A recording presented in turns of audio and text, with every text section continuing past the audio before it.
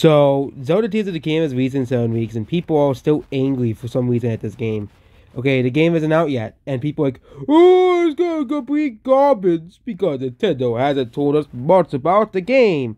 Maybe Nintendo doesn't want to spoil the game, okay?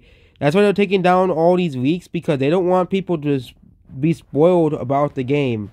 Which is weird, because they only take down leaks out images. You know, if it's text, it's perfectly able to stay up on the, as well.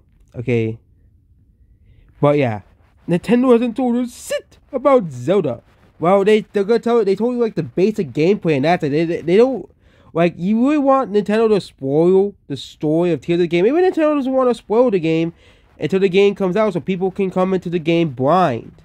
Why is it that hard for people to realize that Nintendo doesn't want people to be spoiled for Zelda?